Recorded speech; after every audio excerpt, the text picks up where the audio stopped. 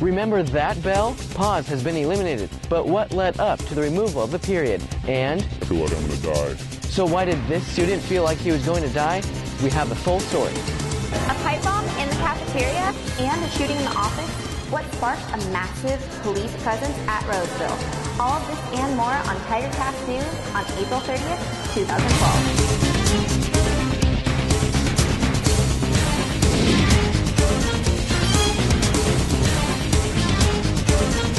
From the Eye of the Tiger, this is TigerCast News with Brooke West and Daniel Weather. Just a few weeks ago, PAWS was completely removed from the schedule, but why? We spoke with Principal Basham, who gave us some insight to his decision to pull the period.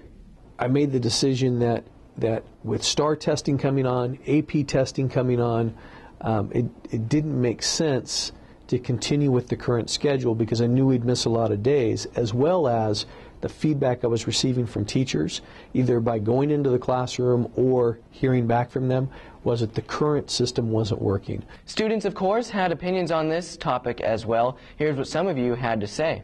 It's kind of strange that they would do it, you know, in the middle of the fourth trimester or whatever it's called, and then it's kind of annoying because I was so used to it. Why wouldn't they do it start of next year? Like, PAWS did not help me at all, and now I like having the same schedule every day. I love school now, and I think it's perfect that we don't have any more PAWS.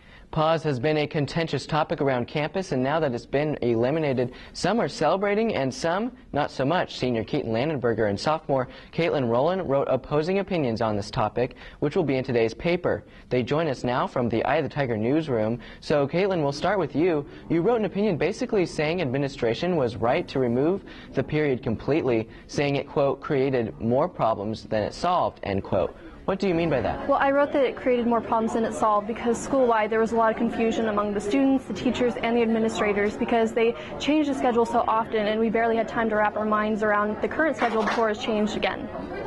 And now, Keaton, your opinion is the opposite, right? Yes, it is, Daniel. I believe that PAWS should stay within the curriculum. Even though 2 years is not a long time for PAWS, we have seen some positive improvement outside of test scores. We're trying to get out of PI status and our 30% DF rate, and I believe PAWS is something that we need to use to stay in there. Without there, we're just taking a step back and not getting any closer to our goal. And you wrote that you believe, quote, it has a definite positive effect on students, whether they want to believe it or not, end quote. But as you said in your piece, the majority of students probably don't agree with you. Why is that? I believe that the majority of students do not agree that PAWS is a good part of the curriculum right now because they're just looking at their current situation and their own individual situation. They're looking at, you're an AP test taker and you don't have that many easy classes or you need help with certain things. You want extracurriculars, you want those advantages, and since those are gone, you don't believe PAWS is necessary. And those students that do need PAWS are not going to take full advantage of it. Either way, they currently believe PAWS is not effective for you. Caitlin, you even said that PAWS was the low point of your day. Explain that. Well, I wrote that it was the low point of my day because I think I speak for myself as well as all the students here at Roseville High that PAWS was generally not a well-liked program. Although it claimed to have raised our test scores, it wasn't really worth the time because by the time you got to your PAWS class, you didn't have much time to work and therefore it wasn't really worth all the hassle. Keaton Landenberger and Caitlin Rowland, thanks for joining us. Remember, you can read their opinions in today's newspaper or online at eyeofthetigernews.com. Thank you. Thank you. We're now 1 week into STAR testing, but there's something different about this year's testing. Jessica Wang takes a look for us. Yes, Brooke, many students are taking the STAR test a lot more serious this year because of one crucial change. STAR testing is different this year.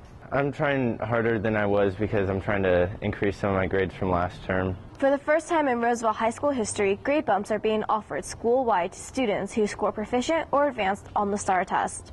Kids have been taking these tests since they were in first grade, as you well know, and it becomes pretty much by rote, and it loses its significance and meaning. And the students feel, and rightfully so, well, what's in it for me? Assistant Principal Judy Daniels says this applies to classes for the entire year, but not last year. Okay. If they took it when they were a sophomore and they're now a junior taking the test, then it wouldn't. Some students are saying they feel more motivated to do well on what has been labeled as a pointless test. I think it will be good for students because they'll want to try more to raise their grades and especially if it'll work for both terms. So if you struggled with something last term, you can still bump it up. However, other students don't think students will be more motivated. There are a lot of people that no matter what they do to tell them to perform better, that they just don't care about it. Students taking AP classes must score proficient or advanced on the annual test and a 4 or higher on the AP exam in order to qualify for the grade bump. And some students who are taking AP classes think this is unfair. And to think that I had to get a 4 on there and then get really good on the CSTs too to get a grade bump, I think I just try really hard in the class and not do anything at all in the tests. Daniel told us she'll be interested to see how much this will change the API scores for next year. For example, when Granite Bay implemented this policy, their API score shot up 30 points. For TigerCast News, I'm Jessica Wayne. Thanks, Jessica. STAR testing continues this week. So what does that mean for the schedule? Let's take a look. Tomorrow and Thursday, students will go straight to first period to start off the day, then go to their STAR testing locations for social studies and science, or a pre-K seat for freshmen. Students will then go to periods 2 and 3, lunch, then fourth period. Remember, this is different than last week when STAR testing started off the day. Also last week, students found out who next year's ASB officers will be. Roseville's ASB president will be junior Ariana Christ. We caught up with her to find out her plans for next year.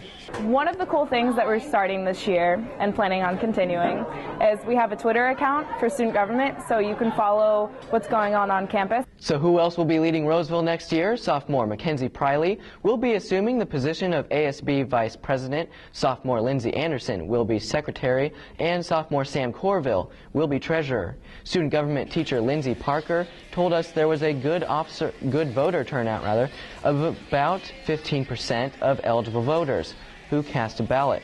Class officer elections are this week. See the massive police presence outside Roseville? This was all in response to a bomb threat made on April 1st.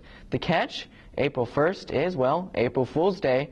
The hoax was called in from a 30-year-old man in Virginia who even knew the campus layout. Police did not want to risk anything, so a tactical team was called out to the campus. The man told police there was a pipe bomb in the cafeteria and a shooting in the admin building. April Fool's Day was a Sunday, so no one was actually here, and it was also spring break. But Brooke, I mean, that would have been pretty scary if that actually happened during a school day. Definitely. The reaction from students probably would have been huge. Yeah, and I think it would have been all over Twitter and Facebook. It just would have been pretty scary. Yeah, all over the social networks for sure. And just about a week ago, some more police activity. Officer Cortez made 2 arrests related to 420, a day known for widespread drug use. 2 students here were arrested for selling drugs to a minor. In fact, Brooke, we spoke to one of the students involved in this incident. He told us the 2 who were arrested were selling pot brownies. This student bought some of those brownies, which actually contained something more than just marijuana, according to doctors. I started getting shaky, and my chest started getting shaky, and my heart rate would go really fast, and then felt like it would slow down, and my arm started shaking, and then I fell out of my chair. As you can tell, his voice has been distorted to preserve his identity. He also told us how he felt during the situation. Laying down on the floor and freaking out. I told my mom, I looked at her and I was like, Mom, I feel like I'm gonna die. And I really felt like that. I didn't think I was gonna come out of it. That student was also suspended. Are you one of the many seniors coming down with senioritis? We want to know your symptoms of senioritis. Are you doing less homework, showing up later? Tell us on our Facebook page at facebook.com/ITheTigerNews for our Tiger Talk segment. We will read your comments on our next TigerCast. On our next TigerCast, we will take a look at senioritis and see how many seniors are really coming down with the so-called disease. Before we go, we wanted to leave you with this. Did you see a turkey in the tree the other day? Well, that's right. Somehow this turkey found its way up to that branch and got many double takes from students walking by. That's definitely not something you see every day. I mean, have you seen a turkey in a tree before? No, I have not, but there's a first time for everything. Yeah. Remember, the latest Roseville High School news is always on at eyeofthetigernews.com. You can also see this week's TigerCast Tiger Highlights with Mark Reese and Dalton Blazer for the latest sports at eyeofthetigernews.com/Tiger Highlights, or click this video right now. Thanks for watching. See you next time.